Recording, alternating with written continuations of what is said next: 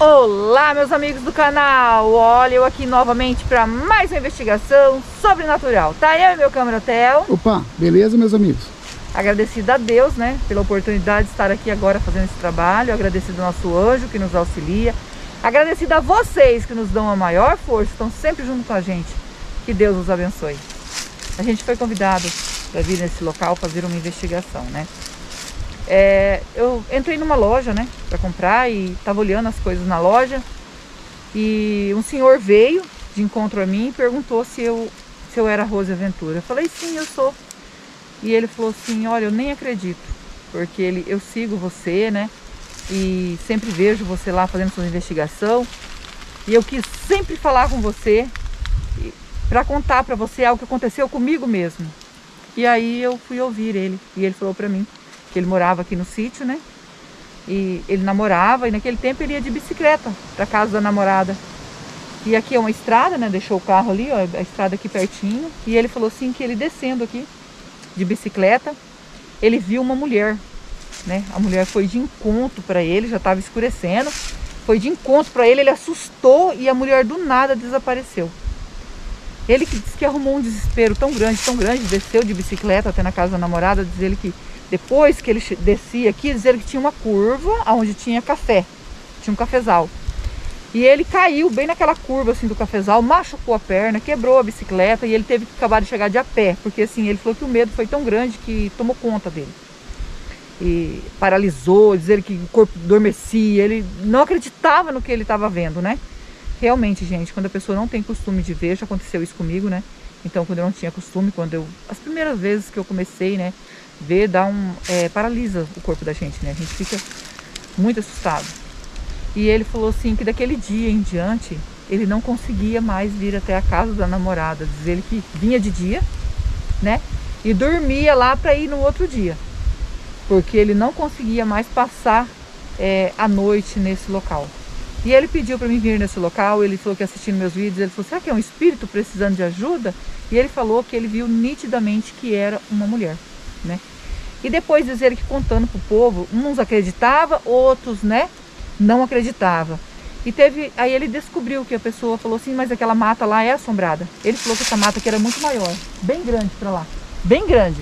Agora já não é mais, né, só tem esse pedaço aqui. E ele falou que aqui é assombrado. O povo até hoje fala que aqui é assombrado. E nós vamos em lugares que tem relatos de assombração, porque a gente sabe que tem espírito precisando de ajuda. A gente vai passar o K2 aqui, se der presença, a gente já faz em seguida um Spiritbox, né? Para tentar um contato aí, para ver se o espírito está precisando de ajuda.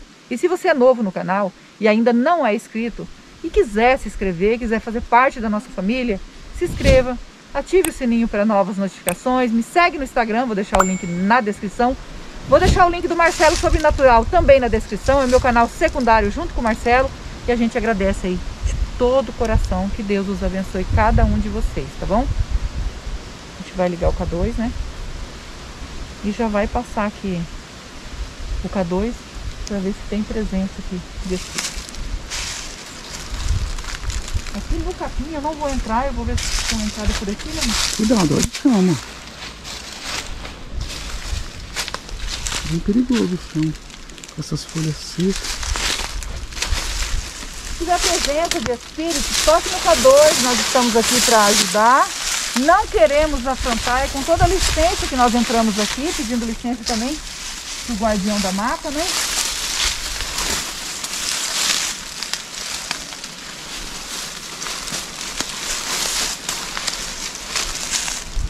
Aí, amor, deu sinal. Não, sinal. Viu, caiu a água, né? Olha aqui. Tá vendo? Tá disparado. disparado. Não entrar muito pra dentro não, né? Olha pra você ver como é que tá isso aí. Tá muito perigoso aí. Tá alto aí, folha, né? Perigoso demais da conta. O K2 tá disparando. Tem espírito precisando de ajuda, viu, gente? Vamos tentar ir em contato. Vamos pegar o Spiritbox? Vamos. Chegamos a fazer.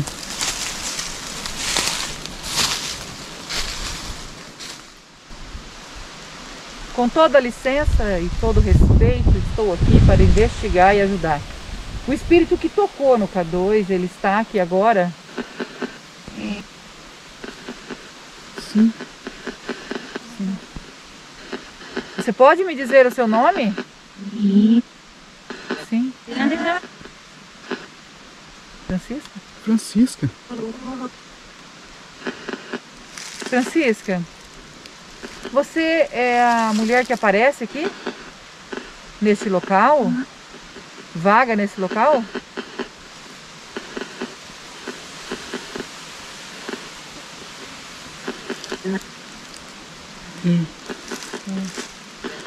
Você pode falar pra gente por que você vaga aqui? Nós estamos aqui para te ajudar.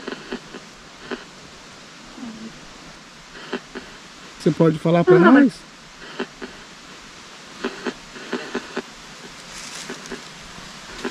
Pode falar, chega mais perto. Me ajuda. Ela quer ajuda. Nossa, me arrepiei toda agora. Você aparece aqui então porque você quer ajuda, é isso? É. Você. Pode falar. Pode me ajudar, não é? Você pode me ajudar. Pode me ajudar. Nós podemos te ajudar, tá bom? Com oração. Encaminhar você. Nós estamos aqui com o nosso anjo, né? Somos uma equipe. Nosso anjo de luz está aqui, tá bom? Para ajudar. Você pode dizer... Ela precisa. Você pode dizer pra gente por que você está presa nesse local? Por que você vaga aqui?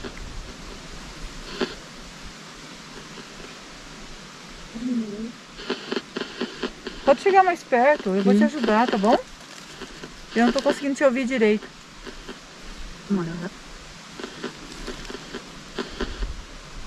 Você pode falar pra gente?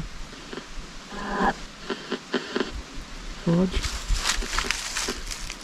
Então fala pra nós. Eu? A vida. Tirei minha vida, será? Você tirou a sua vida?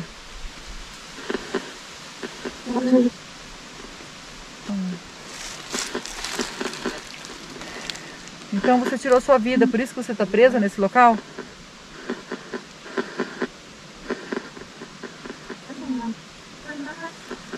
Nossa, amor. Sofrendo aqui, amor. E você tinha depressão? Algum motivo para tirar a sua vida?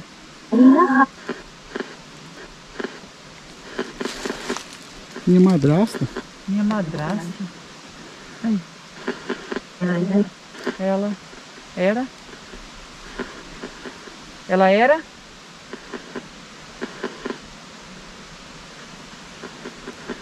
Oi. Nossa, amor. Ela era ruim. Ah, sua madrasta era ruim pra você? E você, por causa disso, você tirou a sua vida?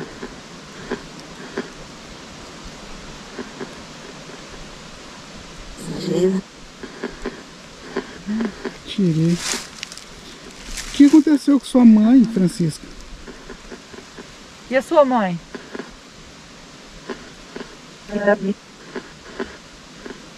Faleceu? É falecido.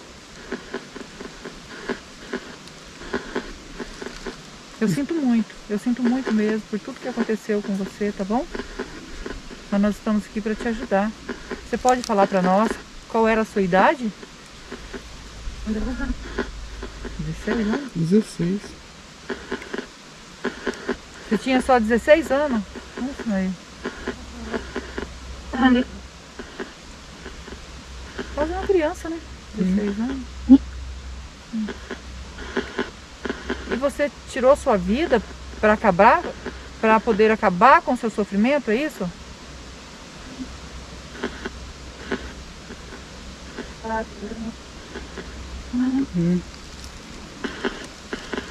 Que ela sofria.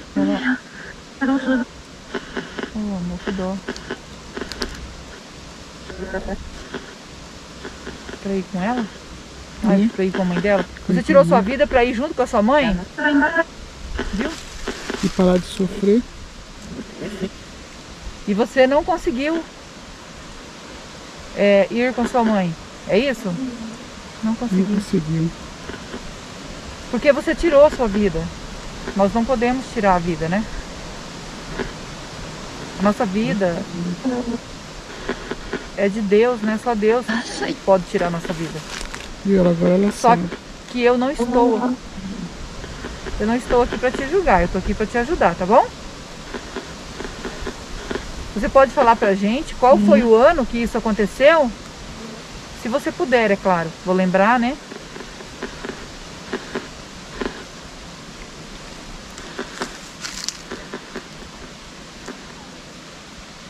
Bem baixinho. Bem baixinho. Eu não entendi. Você pode se aproximar mais um pouquinho? Se você lembra do ano, fala pra gente.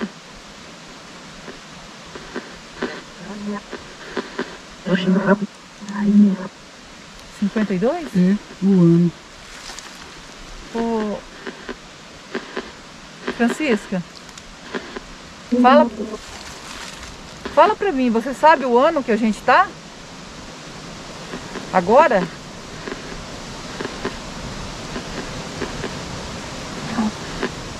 Não sei. Não sabe, não. Mais uma vez, eu sinto muito mesmo. Sinto muito, tá? Se você poderia falar pra gente o que a sua madrasta fazia com você?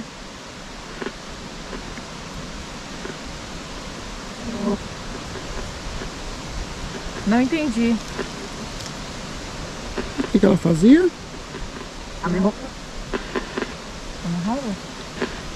Ela amarrava você e fazia o quê? Batia?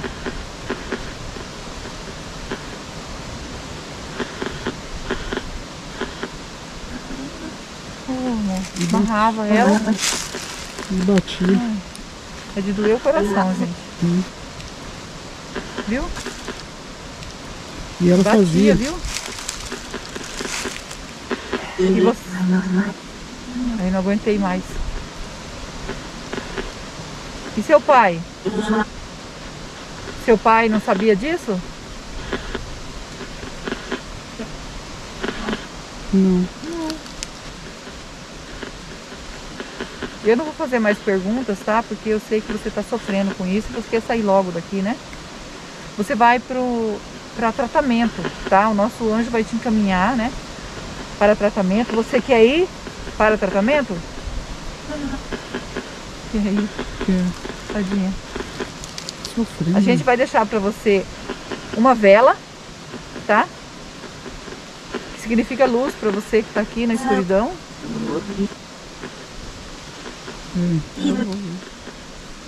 E a água, que é a pureza que mata a sede, tá bom? É um símbolo. Isso. Você quer, né? Nosso anjo ele se faz coração, presente, né? Francisca.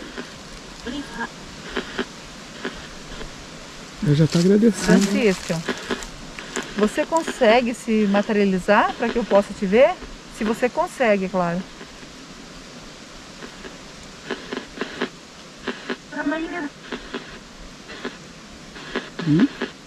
Consegue? Eu não entendi. o que ela falou. Também não entendi.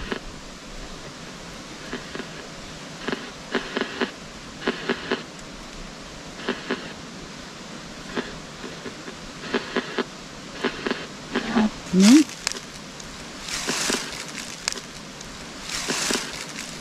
Não consegue, então?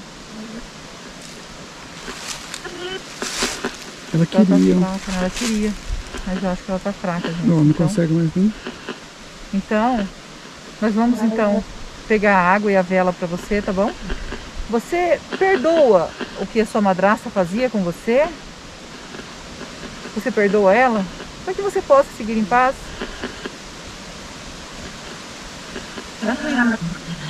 Perdoa. E você quer pedir perdão para alguém?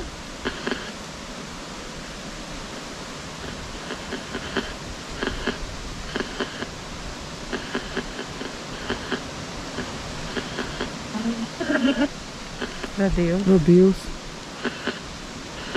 Mais alguém?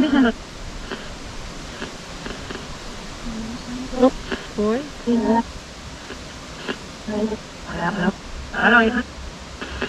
Foi ele que trouxe aqui, foi isso que ela falou? É. Foi ele que... Ela pediu perdão para Deus e disse que foi ele que trouxe aqui. Por que você pediu para Deus te ajudar? Viu? Fico feliz de estar aqui te ajudando. Você não imagina o quanto eu estou feliz, tá? Você está feliz? Ela tá muito feliz. E nós também, né, amor? Eu e o Theo também estamos muito felizes de poder te ajudar, tá bom? Vamos pegar então a água e a vela para ela, né, amor? Você segue o nosso anjo, tá? Já tô indo. É ele que vai te conduzir, tá bom? Vai para tratamento, tá bom? Tô feliz de poder ajudar. Vamos pegar a água e a vela para ela? Vamos. Meus amigos, agora a gente vai fazer o encaminhamento da Francisca, né? A gente foi convidado para vir nesse local, a gente não sabia o que tinha acontecido aqui, né? Porque o local é assombrado. E ela disse que ela tirou a vida dela aqui nesse local porque a madrasta dela era ruim para ela, né? Amarrava ela e batia nela. Então, por a mãe dela ser falecida, ela achou que ela tirando a vida, ela ia ficar junto com a mãe, né? As coisas não funcionam assim, né? Infelizmente. Então nós não podemos tirar a nossa vida, jamais pensar nisso, porque é sofrimento. Ela está aqui desde 52, né? Pedindo ajuda aqui, aparecendo para as pessoas, querendo ajuda para sair desse local só em sofrimento, né? Olha só que tristeza. Mas o importante é que agora a gente está aqui, a gente vai ajudar ela, né? Não somos nós, tá? Que salvamos, não somos nós que encaminhamos. É o nosso anjo que encaminha, mas quem pode salvar mesmo é só Deus, digno de toda a honra e de toda a glória. E a gente vai orar agora por ela, né? Eu, vocês e o Theo. E não esquecendo que eu amo vocês. Fiquem com Deus e vamos orar.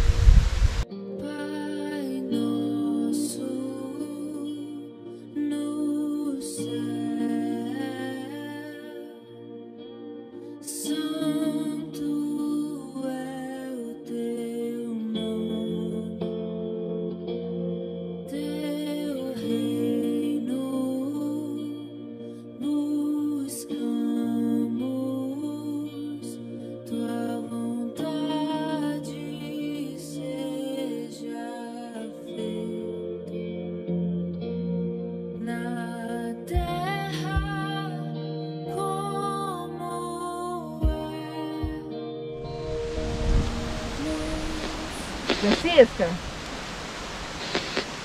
tem presença de espírito aqui?